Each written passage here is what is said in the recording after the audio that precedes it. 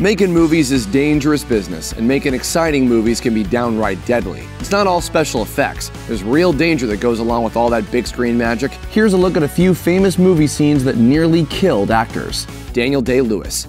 Despite Daniel Day-Lewis's habit of putting himself in danger for his roles, no stunts were as dangerous as the pneumonia the actor contracted on the set of Gangs of New York after refusing to wear anything other than his ragged 19th century wardrobe coat despite frigid temperatures. He also apparently fought random strangers while filming in Rome just to keep in character as the violent Bill the Butcher, who he described to The Independent as a bit of a punk, a marvelous character and a joy to be, but not so good for my physical or mental health.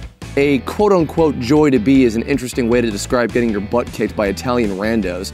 But then again, we're talking about a guy who spent 3 years getting punched in the head to prepare for the boxer by former champ Barry McGuigan. So maybe everything he says isn't going to make the most sense. I drink your milkshake. Jennifer Lawrence. Accident-prone Jennifer Lawrence has a habit of taking public spills, but it was no laughing matter when a smoke machine malfunctioned and almost suffocated her on the set of The Hunger Games Mockingjay Part 1. According to an insider on the set, filming came to an abrupt halt when this fog machine broke and began spewing so much dense smoke during a tunnel sequence that Jennifer literally disappeared from sight. Luckily, she escaped with only a bit of vertigo and nausea, but this wasn't the only time the Hunger Games series knocked her around. During training, she ran into a wall, sparking rumors that she had damaged her spleen. Oh, sorry. Spleen juice. Which turned out to be false. But the next time everyone freaks out when Lawrence asks to be paid the same as her male co-stars, maybe we should all remember that she's willing to bleed for our entertainment. Joseph Gordon-Levitt.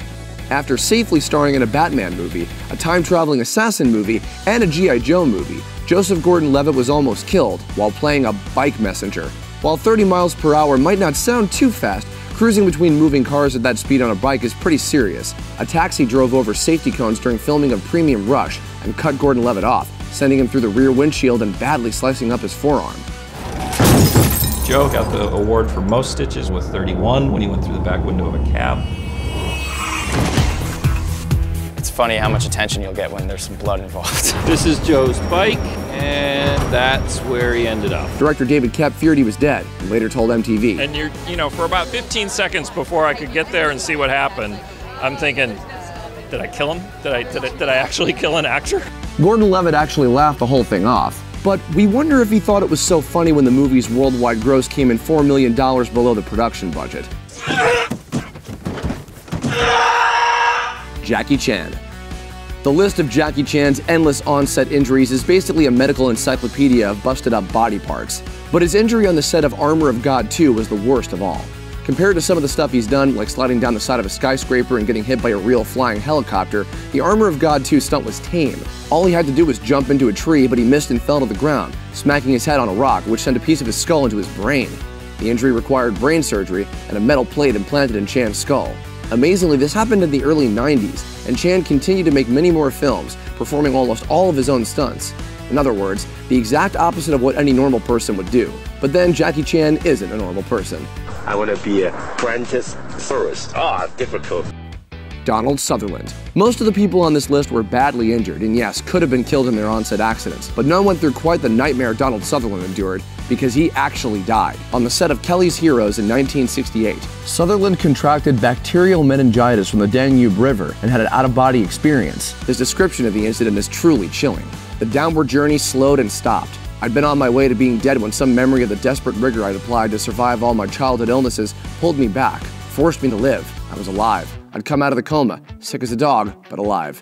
Both poetic and terrifying all at once. Sutherland took over 6 weeks to recover, at which point his contract forced him back on screen, with his brain still fried, afraid of water and heights, and according to him, constantly weeping. Don't hit me with them negative waves so early in the morning. Jason Statham. Action star Jason Statham knew exactly what to expect when Sylvester Stallone asked him back for The Expendables 3. Except for the fact that he'd almost get drowned, blown up, or crushed to death, whichever one of those happens when you accidentally drive a truck off a loading dock. Something went wrong with the brakes in Statham's vehicle, causing the truck to quickly plunge 60 feet. But Statham, who once competed as an Olympic diver, was able to get free. The survival sort of kicks in and you pull yourself out the window, you start grabbing at the water and trying to get to the surface. Did you see anything? Was it dark? Nah, I mean, they don't call it the Black Sea for no reason. Apparently, Sly was unconcerned. I look out, I said, where's Sly? And he's, you know, stood on the side of the dock there with his iPhone, like that, going, hey, Jason, you need a towel?